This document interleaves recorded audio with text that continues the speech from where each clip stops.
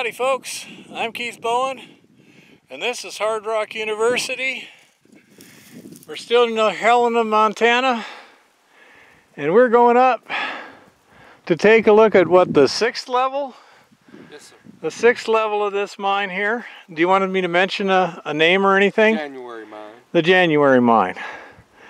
And this is Paul, one of the claim owners. And we're going to take a look at it. Just have a little bit of time here, but we're going to do a cursory look, give him some ideas, and help get everything planned for next year. They got to try and figure out how to get this thing making them some money, like everybody else wants to. And we'll see if we can't help them along the way. Whoa, that's slippery. It's real slippery. Yep. Well, I better use both hands. Well, here we are way up the mountain a bit. Beautiful road, except for the Forest Service destroyed it.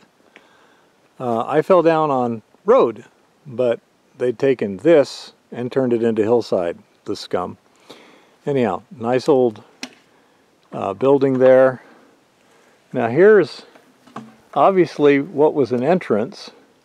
However, we believe that the vein is actually in the crease of this drainage here. So what may have happened is, if you were to drive your adit into there, and every time it rains it's running down the hill and bringing dirt and debris and water, life's going to be really unpleasant. So what they may have done is come over here and gotten an offset, drive it into the hill a little bit, and then go over to intersect the vein, and then you've got a good secure opening that's not going to be a problem. What we're going to do is go right down here to the dump where they were throwing away their waste from this tunnel and get a sample, and then head to some other spots and get some other samples. Well, we're now down the hill about 100 vertical feet roughly. Vehicles are on that road down there. There's a dump from this level, which we will sample.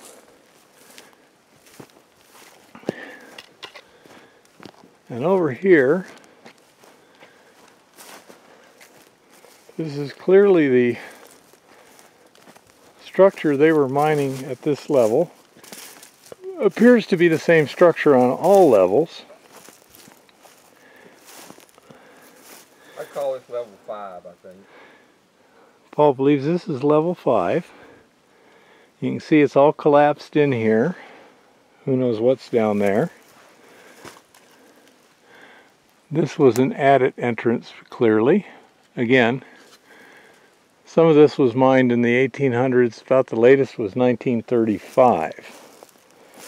So it's been sitting around a long time, as you might notice. I'm guessing some winter the snow load just finally took it down. Yeah. That looks like a roof turned inside out. It does. Now, let's see. That looks like a really cool picture. So here I am up on the level 4 dump, quite a ways down from the valley below. Let me go to the road where I can get you a better view of it. But let's see just how high this thing is here.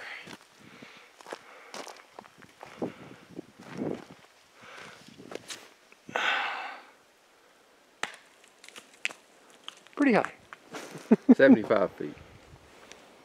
Yeah, I wouldn't be surprised. 75 to 100. Yeah. There's the old ore bins for loading the wagons. There's the dump I was just on.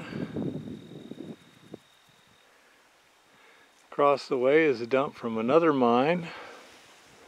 It's in the hills right there.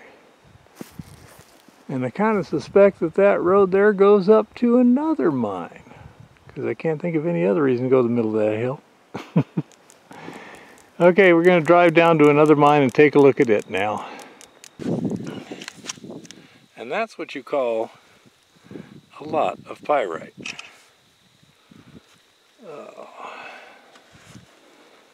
Oh.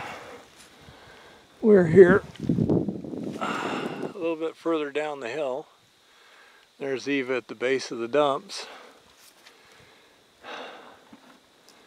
Old mill building. And a crap load of dumps. Still haven't even found the mine shaft yet. So, let's keep climbing, I guess. Here's the portal. Oh, I see. This is to drain water out. It's all caved. Up there is the assay lab, and I think that's a residence trailer there.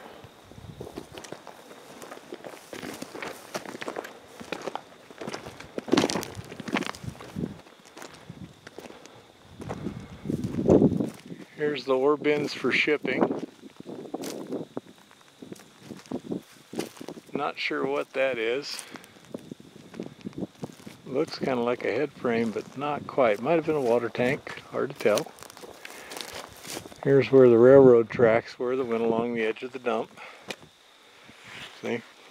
And then they just side dumped it. Not sure what all the batteries are for. Small lead mine right here. Yeah.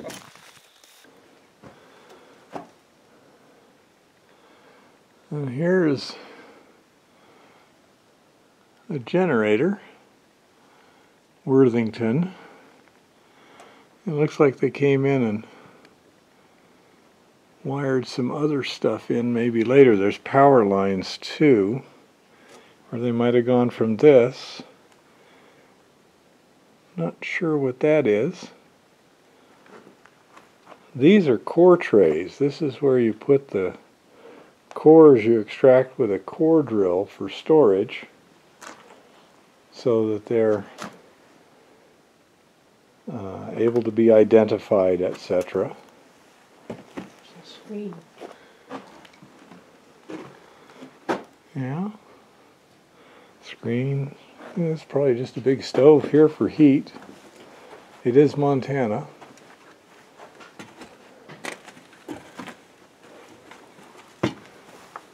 This is an older stove, or what's left of an older stove than the one that's There's in a there. workshop. The one in there looks about 50s or 60s. This looks like Found a 40s or generator. 50s. That one right there. This is a workshop here. See those things on the floor? Those are core trays. Core trays, yeah. Yeah.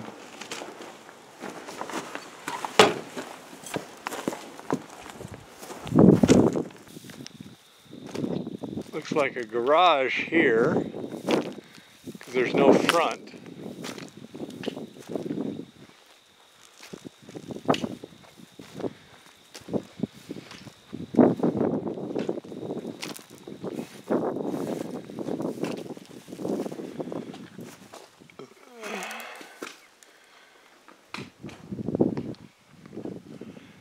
Oh man, still got slickers, man. Beaver board insulation. Oh. Vent tube. There we go. Yeah, for air. That's vent tube for air. These are to hang it. There's slickers. It's evidently your showers and such here for changing.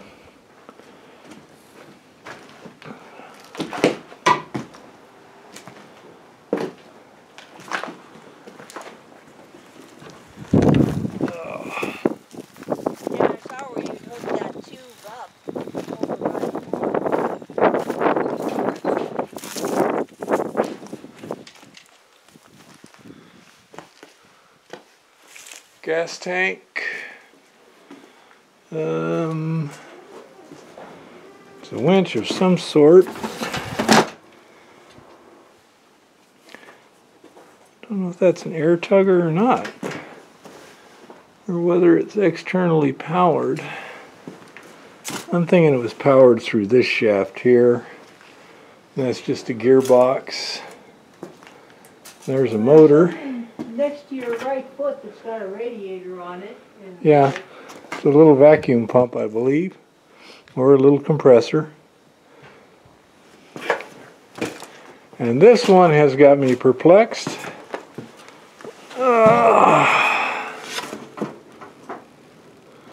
Pressure not to exceed. Not sure. wow. It's a pressure vessel of some sort. Now here is a relic. If anyone knows what this is, let me know. I'm pretty sure I know what this is. Like a phonograph? No, it's a radiant heater. Radiant heater, huh? I do believe so. That's where you feed the firebox and hot air. Basically just a stove, a heater. It's a decorative stove, probably from the 20s or 30s, maybe the 40s. Probably another workshop of some sort. I've seen very similar models. Or analysis, maybe.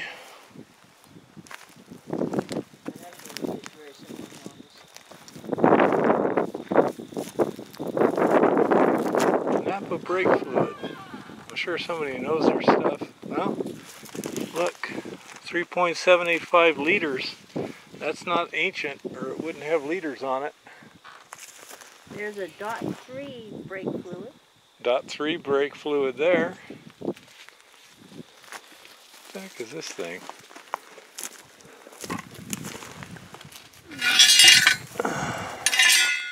Oh, Support of some sort. looks like an old ice box.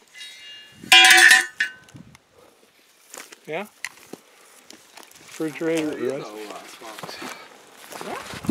There's an old decorative stove in there too. One of the old kind designed to look like a radiant heater. And another room for whatever.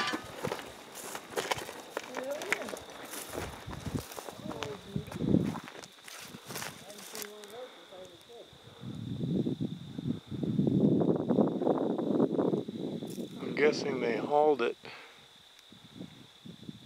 to there and then ran it into the new mill.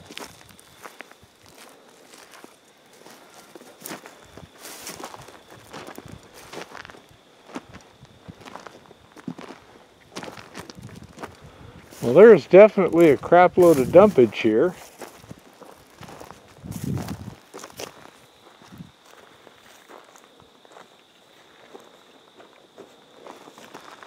Well, I gotta go back that way to pick my bucket up. But there looks like an easy trail Yeah, down, that's the way I'm headed right down now. this way. Yeah.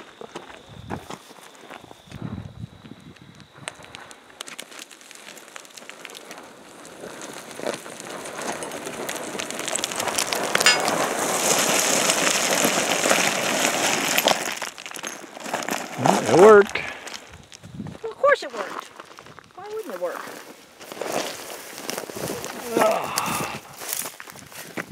You need to rip the fan.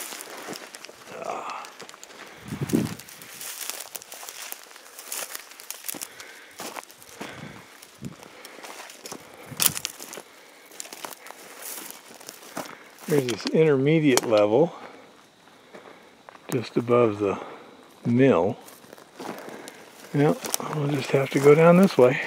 So from the bottom, I'm guessing that was coarse ore bin, primary crusher, maybe secondary crusher, and then from there, a conveyor belt to the mill itself. And there is a conveyor belt, and there looks like a receiving funnel. No equipment still in the mill building that I can see without hazarding my life.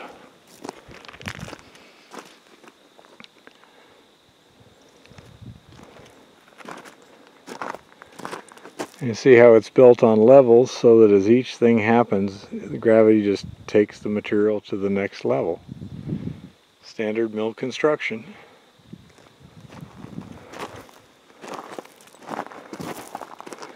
And all the equipment's gone, so it's just empty in there.